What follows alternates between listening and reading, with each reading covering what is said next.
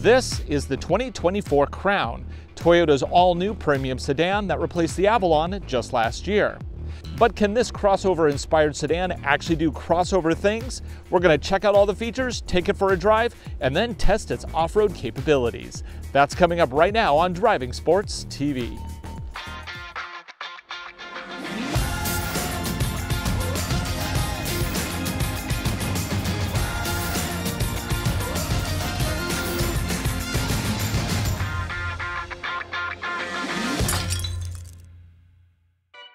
Crown is a new brand here in North America, but in Japan, Crown is celebrating its 16th generation. More than just a name, presidents, kings, and emperors have all been shuttled in vehicles that carry the Crown nameplate. Today we're going to get into the details of this North American 2024 Toyota Crown Platinum. We'll check out all the features, take it for a drive, and then see how well it does against the easy course at our Peninsula Proving Grounds. The car we have here for testing is a Platinum with premium two-tone paint, mud guards, and a preferred accessory package that includes mud mats. Prices you see it here, $55,052 US, including destination. This top trim does include the Hybrid Max powertrain with all-wheel drive. Tires here are Bridgestone Turanzas, and you will note that, yeah, these are 21-inch wheels. They are massive. Actual size is a 225/45 R21 fitment.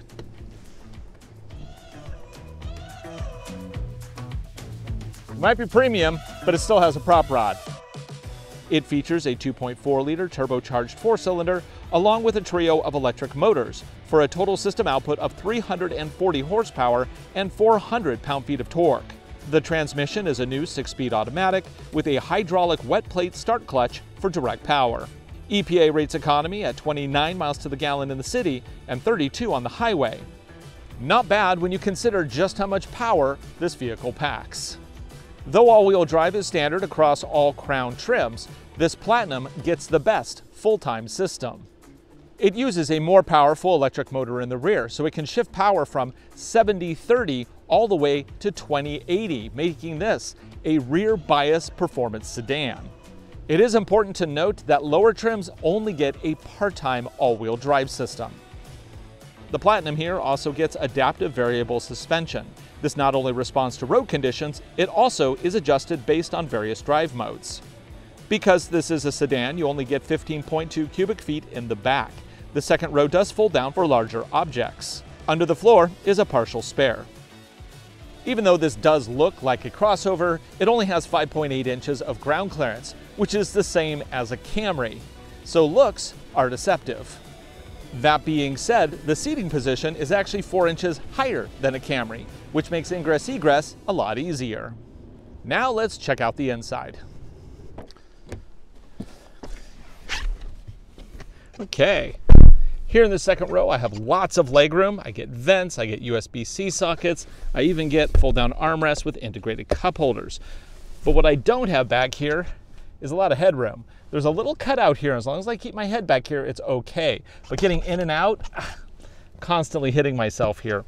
I do get seat warmers, but they are single stage only. But I think considering this is a sedan, this really isn't too bad. You need more room, you're gonna have to move up to something bigger and more expensive.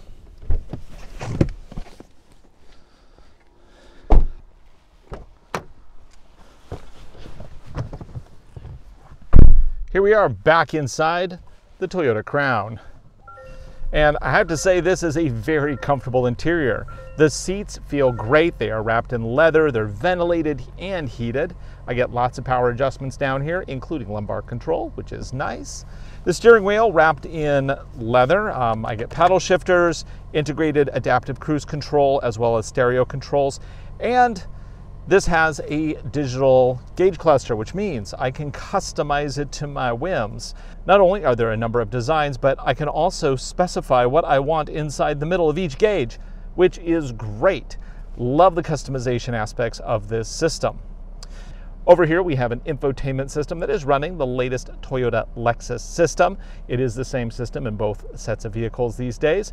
And this is very modern. It has mapping built in, plus it supports wireless Apple CarPlay and Android Auto. And I really like this charging pad.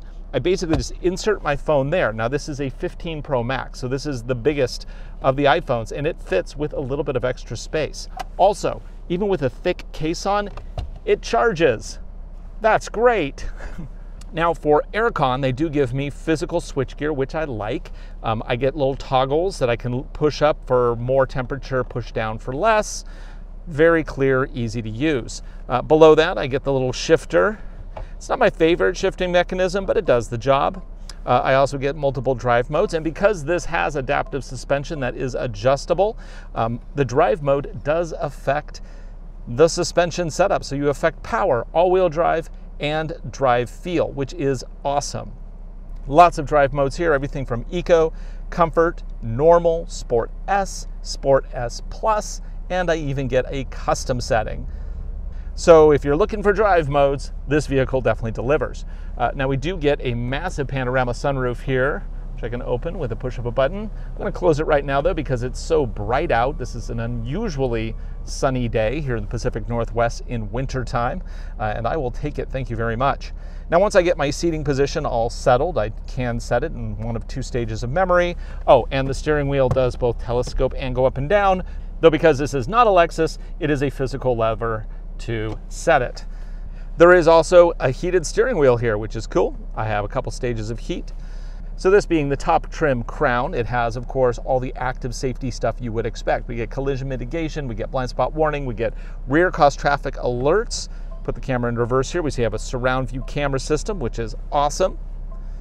Put it into park. And then we also get adaptive cruise control with stop and go support. Now that is, stop and go is the one feature that they still charge extra for. Obviously you can get just standard adaptive cruise control on pretty much every Toyota made. Actually, I think it's available now on every Toyota made. If not, it's most of them. Here it is enhanced for stop and go traffic, which is cool. The transmission here is of course an automatic. It is a 6-speed, and I do get paddle shifters if I want to control it all by myself. So what are we going to do today? Well, first we're going to take this for a drive. It's been a little bit more than a year since I last drove a Crown, and the last time I drove it was at the press launch. And so today we're going to drive it on our local roads, see how it handles, see how this power distribution works, and then we're going to see if we can actually do any crossover-y things, like on dirt trails with a vehicle that has 5.8 inches of ground clearance. I know it's not a lot, but we'll see what we can do. Cool. So let's stop talking, let's start driving.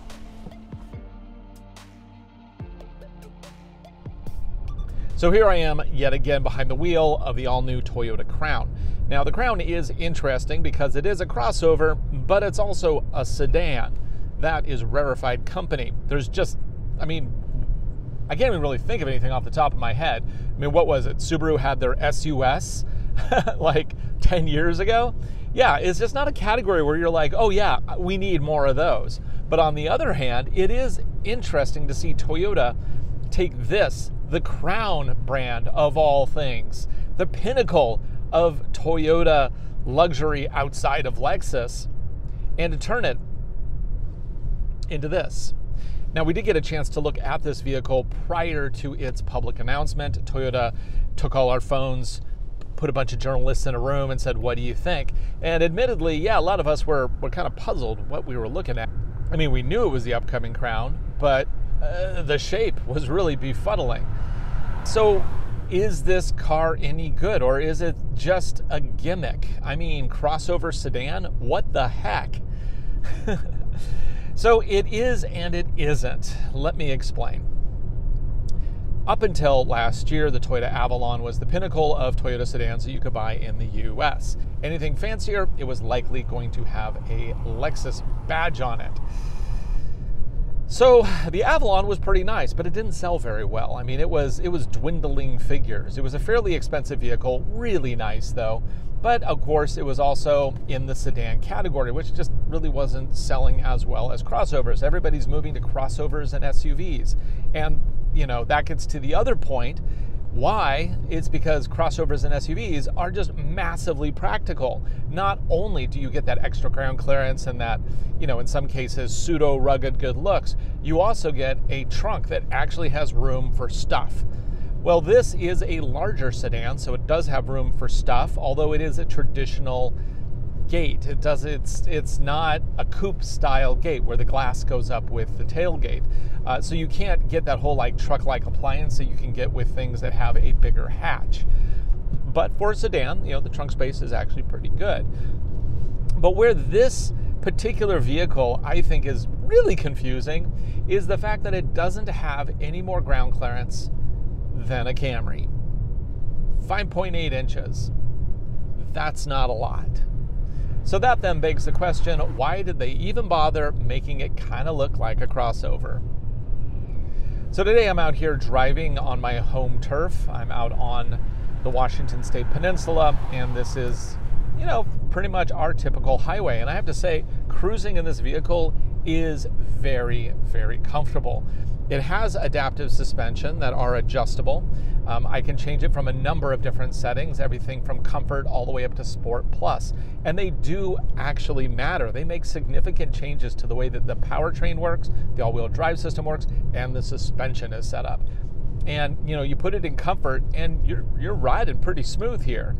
I have had this vehicle over Christmas break, and I have already driven hundreds of miles with it at the time of filming, and I have to say I really like this vehicle. I mean, everything from the way the tech is to the aircon, but also more important to the way that the suspension and the all-wheel drive system are set up. It's just a really comfortable car when you want it to be, but it can also get aggressive when you want it to be, and that is thanks to the really just spectacular powertrain this vehicle comes with. It has a 4-cylinder turbocharged gas engine up front that is combined with a number of electric motors that produces up to 400 pound-feet of torque. Yeah!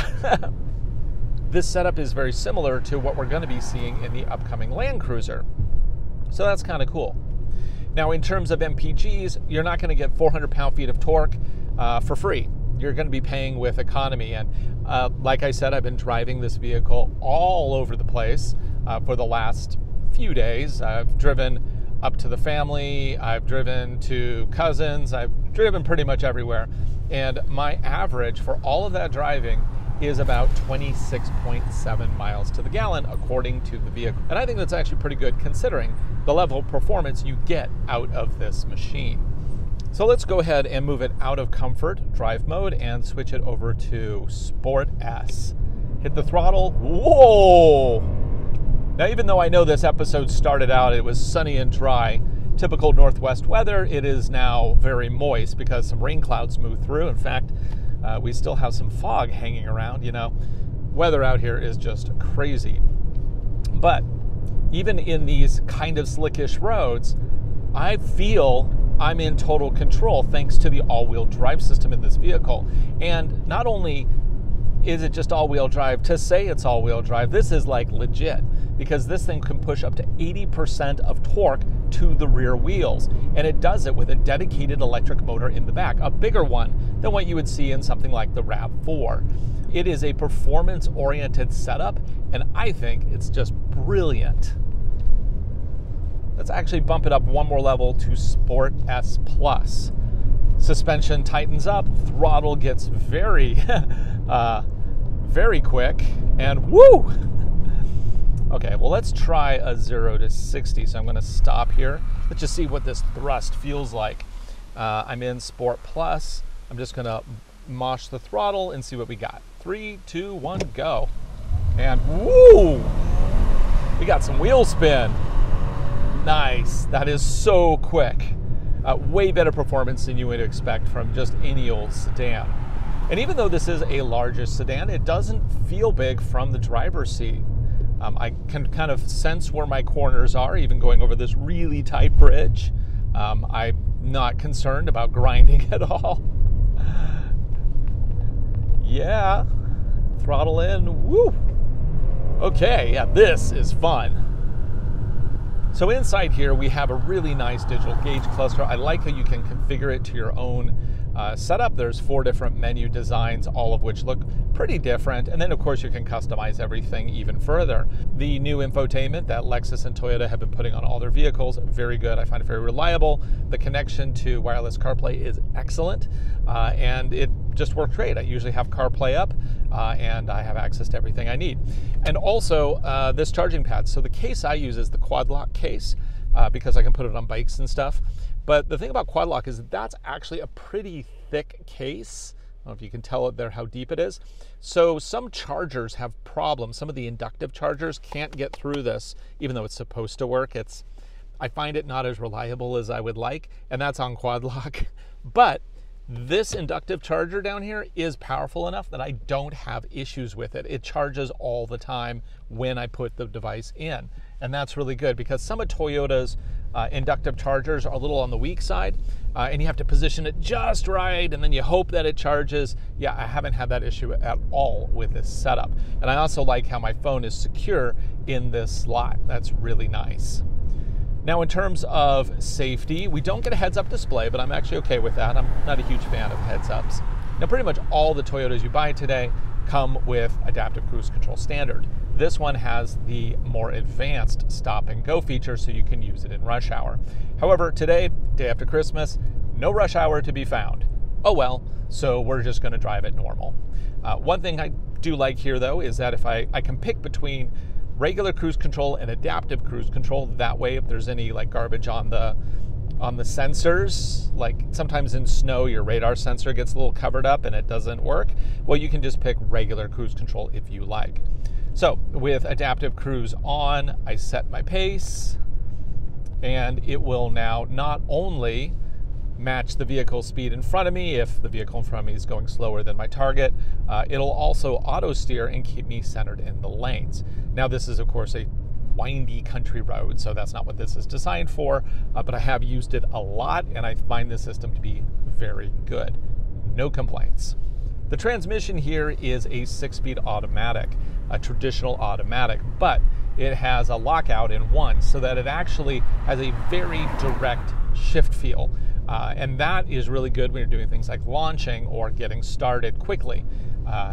So it kind of almost feels like a manual off one, which is kind of nice. And then if you want to, treat it more like a manual, you can always paddle shift right here and it'll very switchly change gears. Is it a DCT? No, of course not. But for this type of vehicle's target market, I think it's great. It gives you that option to kind of row your own gears, but it doesn't, it's not as clunky as a DCT. So, that's good.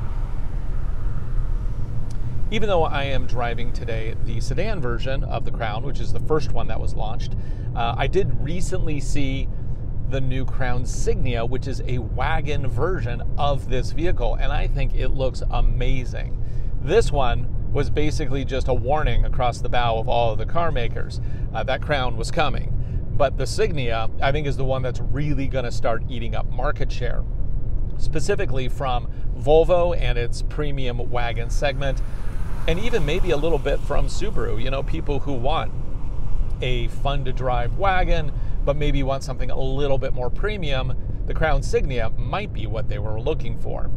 So looking forward to that. Obviously, I'll have a full test drive once we can actually get behind the wheel of one. Okay, system is now warning me that I'm entering a school zone. Hello, school. No school in session today, so we don't really have to slow down. But of course, the warning systems do work. Okay, we'll go ahead and switch this back into normal. Now there is no EV mode, even though this is a hybrid. The battery is just not really big enough. The hybrid battery system is really designed for the stop and go recharge, that quick boost from zero, and of course powering the rear motor for all-wheel drive. Now, one question I always get is what happens if you run out of battery?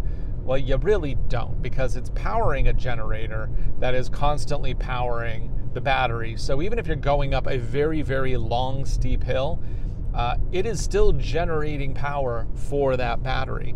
And also, it will always be on, because this is full-time all-wheel drive, not part-time all-wheel drive like you get in some other vehicles. Even the RAV4 would be considered part-time all-wheel drive because that rear electric motor doesn't always kick in.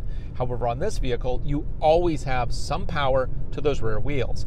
Now, that's not on all Crown trims. That is specific to the Platinum, which has the highest end version of the all-wheel drive system and the highest output from the motor.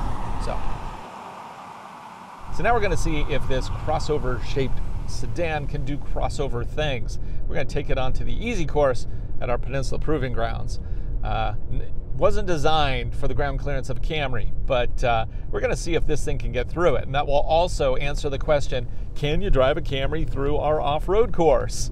I'm guessing the answer is no, but I'm willing to find out for sure. I really like this car. So comfortable.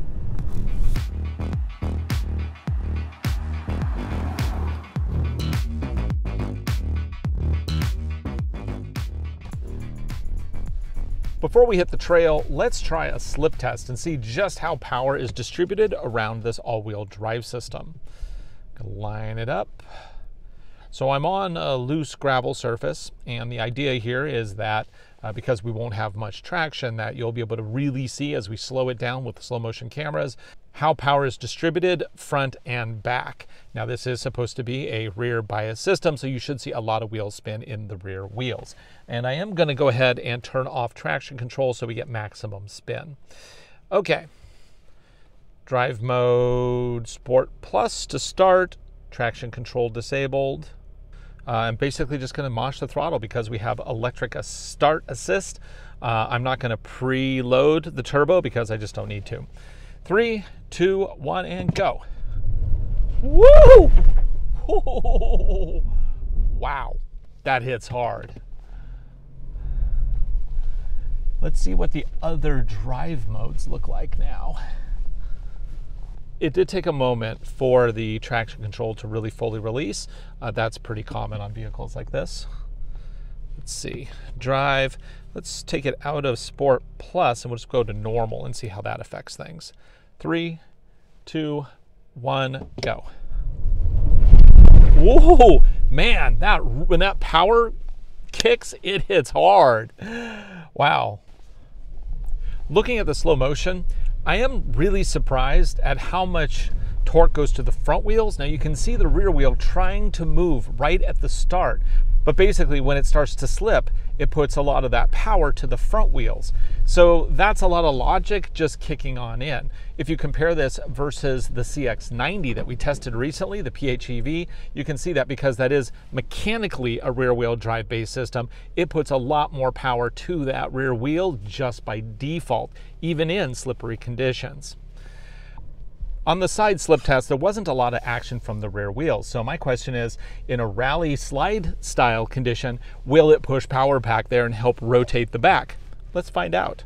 I have traction control off. I'm in Sport S Plus. I'm just gonna add throttle as I come around this corner. Oh, that traction control just doesn't want to give up.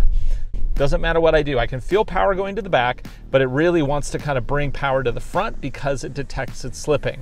So power theoretically goes to the back, but it just doesn't really give you that rear wheel drive performance that you get in something that is physically a rear wheel drive vehicle with all of the gas and electric stuff going to the back. In this case, just the electric alone isn't enough.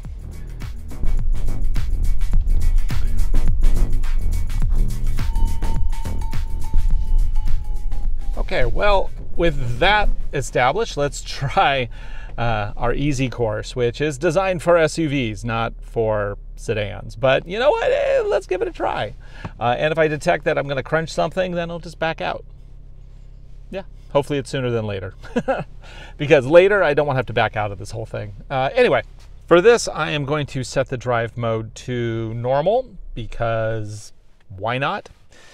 Put it in drive. Away we go. This climb here, I'm a little concerned about clearance, of course. So I'm going to go a little wide. I think that might help. Now, these are obviously street tires. They are not designed for this kind of stuff. So a little momentum might be necessary in spots. Yeah, like there. Let's just go back, add a little momentum.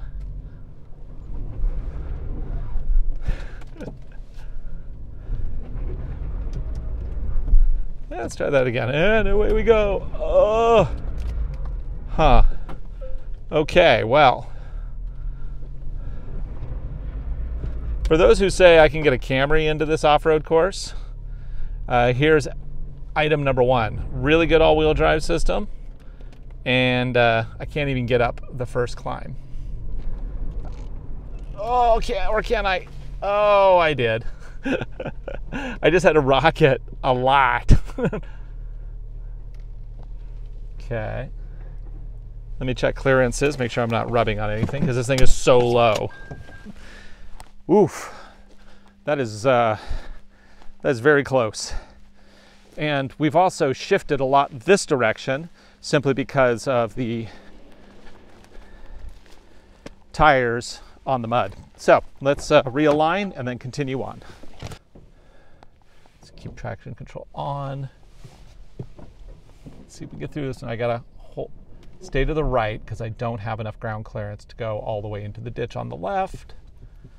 Oh, so much rubbing, so much rubbing.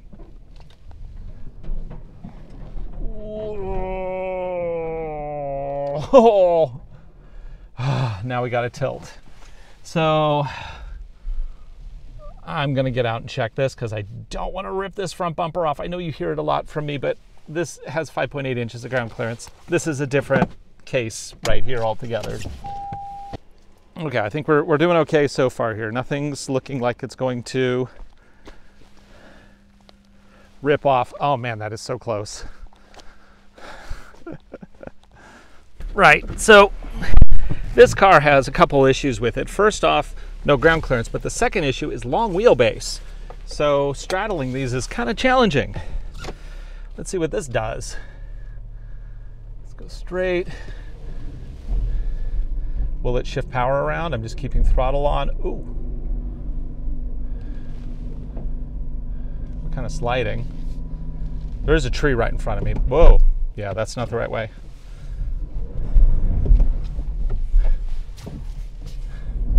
Ugh, don't want to hit that tree.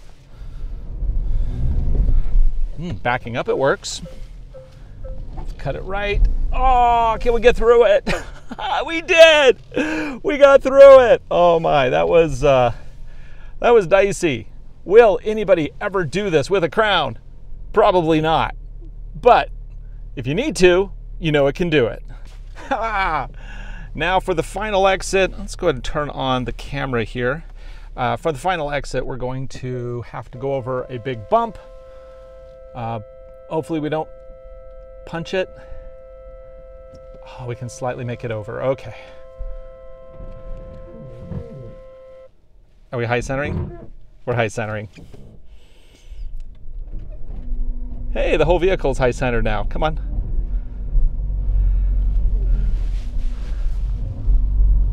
Up. That's a problem. Okay, well, I've high centered the vehicle on the exit, so time to grab some rocks. Yay! Okay, so clearly this vehicle is not meant for trail use. There's not even a trail mode, but I thought it would be kind of fun to just see how well it would do. It was a test both for this vehicle as well for our trail. Can we bring something less than sufficient through it?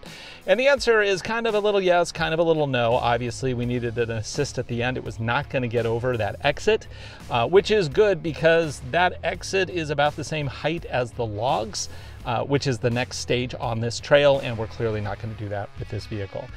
So overall, I love driving this vehicle just every day. In terms of as a performance driver, it is fun to drive, but it doesn't have the same kind of feel that you get from something like, you know, a BMW, a vehicle that is natively a rear-wheel drive vehicle. This one, it still kind of wants to be front-wheel drive in all the conditions in which I would like it to be more rear-wheel drive. So technically, yes, it can do a lot of power to the back, but in reality, you can't like flick the car sideways using a power oversteer maneuver. It just won't let you do it because it detects slip, and when it does that, it pushes power to the front. There's just nothing you can do because of the stability control systems. But you know, in spite of that, for a totally normal daily driver, this car is excellent. To talk about a cruising machine, it is comfortable, it's capable, it has all the tech that I would want in this year, and I really like it. For Driving Sports TV, I'm Ryan Douthit. Thanks for watching, and thanks for coming along on this kind of wacky adventure doing the off-road course. Be sure to like, subscribe, share videos. We make them for you. I hope you enjoy them. And also our Peninsula Proving Grounds, we're just getting started with this place. We got more trails to put in. We got more tests to add. So it's going to be exciting, and 2024 is going to be amazing. So have a great new year. We'll see you right here in 2024. Or if you're watching this in 2025, thanks for doing that too.